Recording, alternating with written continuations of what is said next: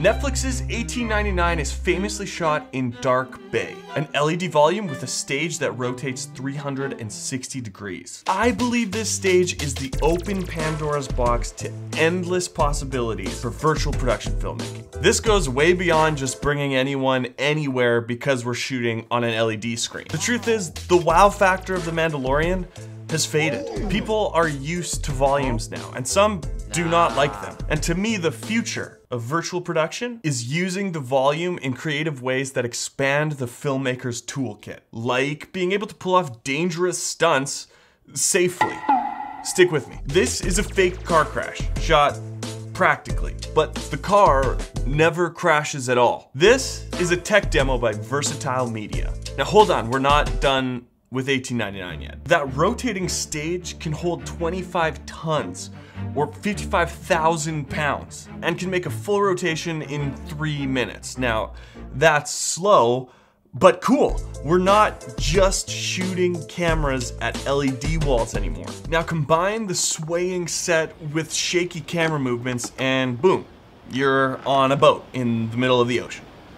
I believe the future of virtual production is doing more than that. What if the stage simulated the motion of the ocean? What if it bobbed over and crested waves so that the entire cast had to react realistically? Just like how Versatile's robot arms react to the road and eventually the crash. And yes, there are still problems that we need to overcome, like gravity. See, if you know what you're looking for, you know that these people in this shot aren't actually hanging upside down. But it's cases like this that'll make virtual production stand out in the future. Now, as I've said before on this channel, I do not believe that virtual production is going to be every single shot of every movie ever moving forward.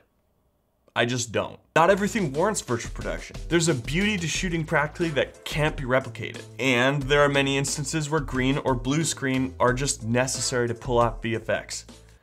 For now. But remember when the volume was first introduced to everyone and everyone was saying the possibilities are endless? Well, we just continued to shoot flatly into an LED screen. Well, the tech's been around long enough for us to see some of those endless possibilities. Like the show Station 19 on ABC that films all the scenes of their fire truck driving through traffic on virtual. That's something that we just can't do practically without shutting down a street and driving the same block over and over again. Now imagine those robot arms from Versatile put on that fire truck. It has the capability to bump into things, to drive realistically over roads. And the best part is that it's all in camera. To me, this is the future of virtual production, or at least one avenue. The point of this technology is to make the impossible to shoot practically stuff possible to shoot on a volume. And companies like Versatile and shows like 1899 are leading the way.